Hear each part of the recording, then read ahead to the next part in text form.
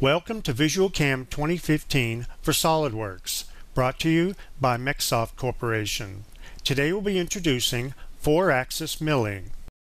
Now let's load the part model for this tutorial. From the SOLIDWORKS main menu, select File and then Open. Locate the VisualCAM 2015 for SOLIDWORKS Quick Start folder shown here. Then select the SOLIDWORKS part file named 4-axis Introduction Tutorial and then pick Open. There is a completed version of this part located in the same folder that you can refer to as needed. It represents how your part should look upon completion of this tutorial. Before starting any new CAM project, you should first perform the following startup checklist. For more detail on each of these items, you can refer to the 3-axis Introduction companion video.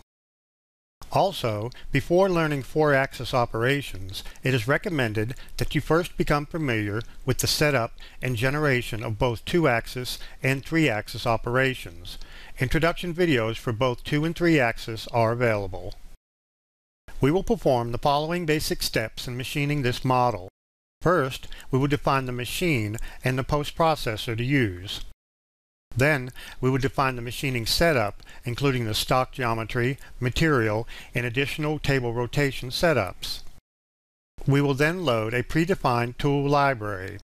Then we will generate our initial 3-axis horizontal roughing toolpath. We will then rotate our 4th-axis table 180 degrees and generate an additional 3-axis horizontal roughing toolpath.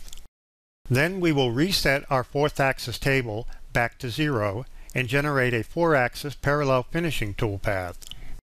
Also, we will simulate and post-process each of our toolpaths. Let's start by defining the machine and the machine tool coordinate system to use for this job. From the Program tab, select Machine to display the dialog. Under the Machine Tool Coordinate System tab, select the World Coordinate System button. By default, the MCS, or Machine Coordinate System, is already aligned with the WCS, or World Coordinate System, so this step is not required for this part. Now select the Machine Tool Definition tab. Under Machine Type, set the number of axes to 4-axis, and set the configuration to Table. Under 4th-axis Parameters, set the rotary axis to +X, and set the rotary axis angle limit to no limit. This means that our 4th rotary axis will extend along the center of our part in the positive x-axis, with the ability to rotate a full 360 degrees. When this dialog is displayed, the 4th primary axis is indicated on the graphic screen. Pick OK and notice that the machine type now appears under the machining job in the machining browser. Next, we'll define the post processor. From the Program tab, select Post to display the dialog. For the current post processor, select HOS from the list of available posts. Then set the Posted File extension to NC. Other file extensions are available depending on your machine requirements. Pick OK and notice that the post type now appears under the machining job in the machining browser. Now, let's define the machining setup. If there is no Setup 1 listed under your machining job, the system automatically creates one when a work zero or an operation is generated. However, by default, the MCS, or Machine Coordinate System, is already aligned with the WCS, World Coordinate System, so this step is not required for this part. However, in production, you can have multiple setups and assign different machining orientations for each. In this step, we'll define the raw stock from which to cut the part. From the Program tab, select Stock, and then select Box Stock from the menu to display the dialog. For the stock dimensions, we'll set the length to 9.75, and the width to 3, and the height to 3 also. Note that the stock dimensions you enter here are measured from the corner of the bounding box selected in this dialog. Pick OK and notice that the stock type now appears under the machining job in the machining browser. If the stock does not display on the screen, select the Stock Visibility icon located at the base of the machining browser. Once the stock model is created, you can move it in alignment with the part if needed. From the Program tab, select Align to display the dialog. We will be removing material from all sides, so for Z alignment, we'll select Center, and for XY alignment, we'll also select Center and then pick OK. The stock is now centered about the part. We can see that the height of the stock leaves extra room to cut the part from all sides. Next, we'll set the material for the stock geometry. From the Program tab, select Material to display the dialog. For material, select Wood from the list of available materials and then pick OK. If the material texture does not display on the stock, select the Material Texture Visibility icon located at the base of the machining browser. Material texture is only for display purposes, and for this part, we will leave it toggled off. To save time, we will load a predefined tool library. From the Tools tab in the Machining Objects browser, select Load Tool Library to display the File Open dialog. Select the predefined tool library file named 4-Axis Introduction Tutorial, located in the default data folder, and then pick Open. The message says that two tools were added, and we see that a 1/4 inch flat mill and a 1/4 inch ball mill appear in the Machining Objects browser. If you double-click on one of the tools, you see it displays the Create Edit Tools dialog with its dimensions and speeds and feeds parameters already defined.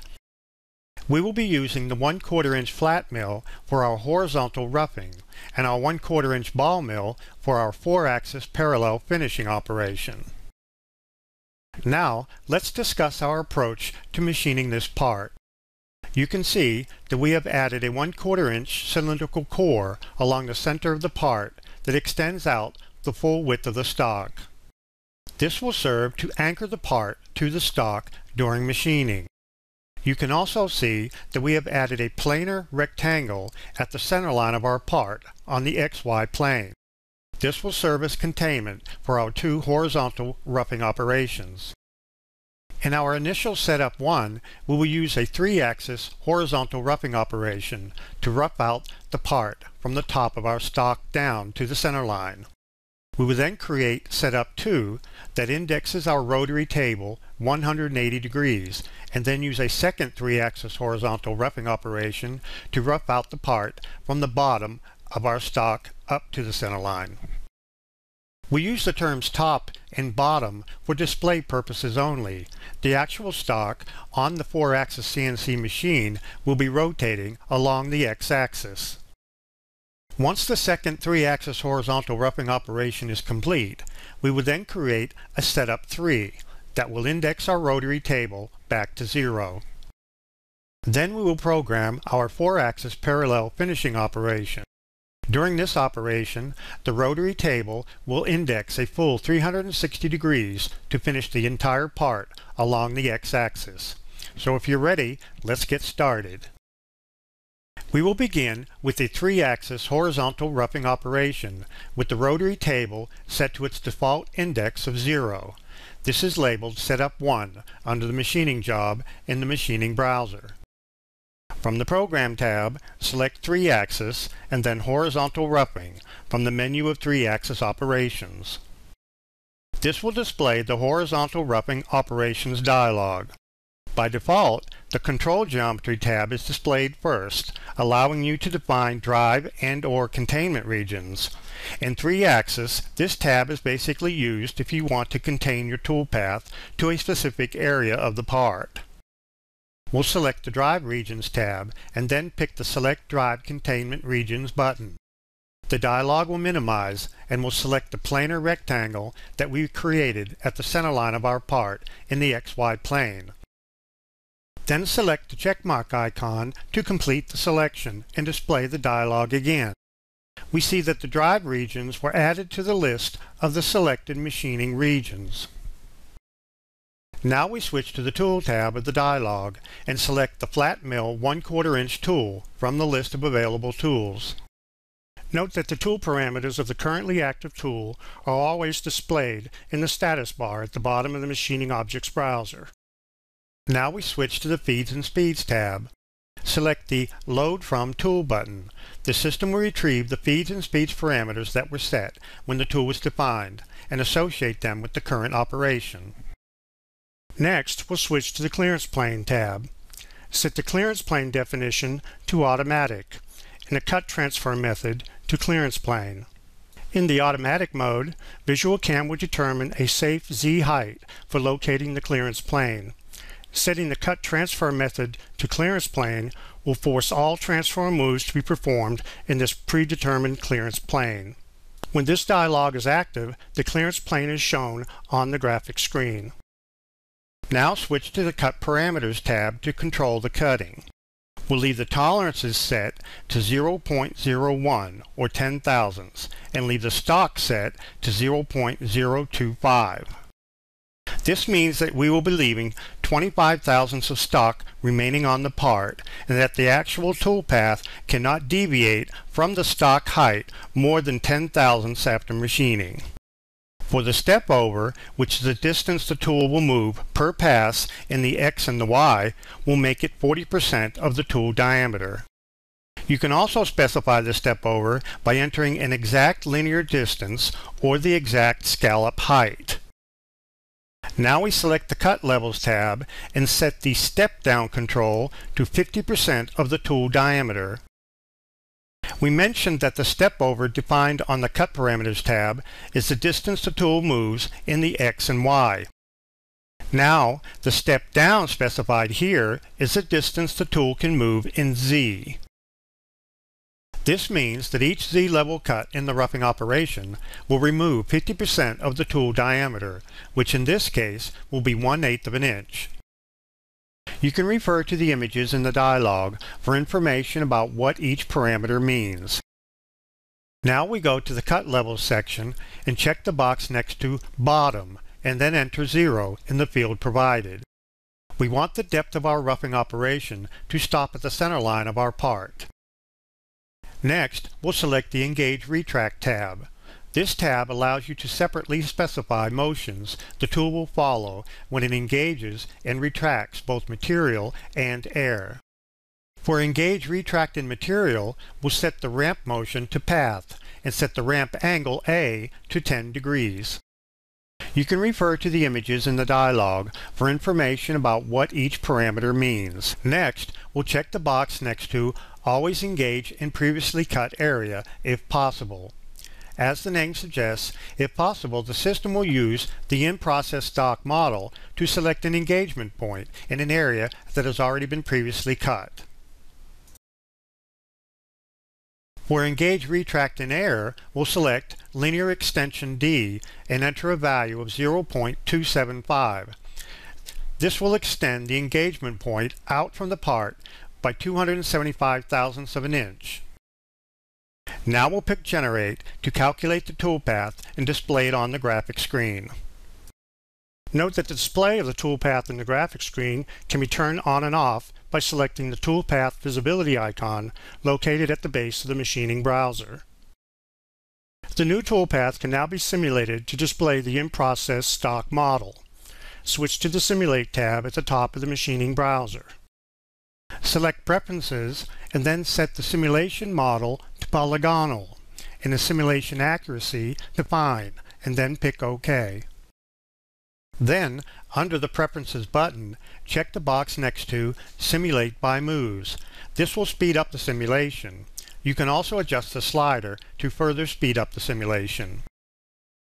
Now we select the 3-axis horizontal roughing operation we just created and then pick Play to run the simulation. Then we can select the toolpath visibility icon from the base of the machining browser to turn off the toolpath and see the in-process stock model. If you don't want to wait for the entire toolpath, you can select Pause and then To End to calculate and display the entire toolpath simulation. Now with the part roughed out from one side, we will create a second setup to rotate the table 180 degrees so we can rough out the opposite side.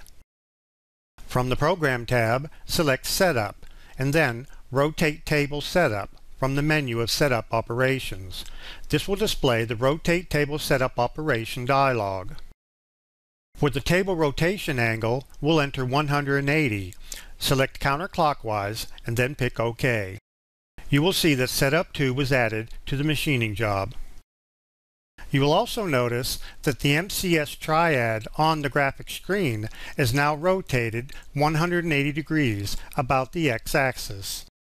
Now we'll use copy and paste to create a second roughing operation from the first. Select the horizontal roughing operation we just created under Setup 1. Now right-click on the selected operation and pick Copy. Now select Setup 2 that we just created, right-click and select Paste. This creates a copy of the operation and places it below Setup 2 in the machining job. We want this second horizontal roughing operation to use the same drive region as the first, as well as all of its same parameters. So all we have to do is select the operation, right-click on it, and pick Regenerate. Once complete, we can select the Simulate tab and pick Play to simulate the toolpath on the in-process stock model. As you can see from the in-process stock model, our part is now roughed out from both sides. Now with our roughing operation complete, we'll create a third setup and rotate the table back to 0 in preparation for our 4-axis parallel finishing operation. From the Program tab, select Setup, and then Rotate Table Setup from the menu of Setup Operations. This will display the Rotate Table Setup Operation dialog. For the table rotation angle, we'll enter 0 and then pick OK. You will see that Setup 3 was added to the machining job. You will also notice that the MCS triad on the graphic screen is now rotated back to 0 degrees. Now we're ready to program our 4-axis parallel finishing operation. In this method, finish cutting is performed by varying the table rotation continuously as the tool traverses along or across the rotary axis. This method is similar to the 3-axis parallel finishing, except that the cutting is performed in 4-axis mode. From the Program tab, select 4-axis and then Parallel Finishing from the menu of 4-axis operations. This will display the 4-axis parallel finishing operations dialog. For the Control Geometry tab, we will not select any machining regions. When you do this, the system considers the entire part as one continuous drive region. Now we switch to the Tool tab of the dialog and select the Ball Mill 1/4 inch tool from the list of available tools. Now switch to the Feeds and Speeds tab. Select the Load From Tool button. VisualCAM will retrieve the feeds and speeds parameters that were set when the tool was defined and associate them with the current operation. Now we'll switch to the Clearance Plane tab. Set the clearance plane definition to Automatic and the Cut Transfer method to Clearance Geometry. In 4-axis machining, a cylindrical clearance zone is calculated around the rotation axis. In the automatic mode, the system will determine a safe Z height for locating the clearance cylinder. Setting the Cut Transfer method to Clearance Geometry will force all transfer moves to be performed in this determined clearance cylinder. When this dialog is active, the clearance cylinder is shown on the graphic screen. Now we'll switch to the Cut Parameters tab to control the cutting. Under Global Parameters, we'll set both the in tolerance and out tolerance to 0.001 and set the stock to 0. This means that the toolpath cannot deviate above or below the actual part surface more than 1/1000th of an inch. For the cut pattern, we'll select a long axis, a zigzag pattern, and low to high. As the image in the dialog illustrates, the cut will traverse along and parallel to the rotation axis in a zigzag pattern, beginning at the end closest to the axis origin. Since we don't want the toolpath to cut into the remaining stock at each end of the part, we will contain it using the Cut Axial Containment section of the dialog. For low value L, we will enter 0.5, and for high value H, we will enter 9.25. Entering these values will contain the toolpath within the area we have previously roughed out. We will leave start angle S set to 0 and end angle E set to 360. This will allow the cut to rotate a full 360 degrees, covering the entire part. Next, we'll set the step-over control to 15% of the tool diameter. Now, we'll leave any remaining parameters set to their default values and pick Generate. Once complete, we can select the Simulate tab and then pick Play to simulate the toolpath on the in-process stock model.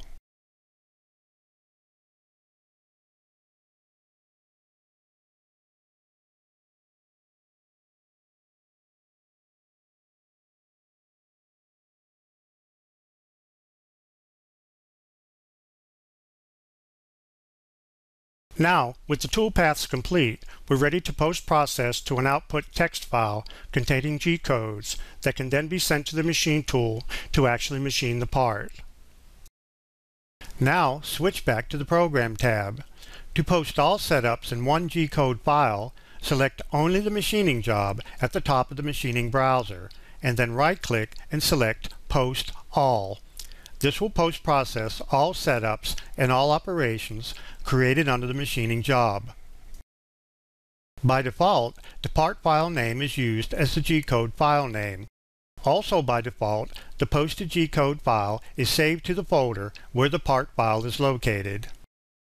Now pick Post, and the G-code file is displayed in Notepad, where it can be viewed or edited manually. Now close Notepad. Here are some additional selection techniques you can use.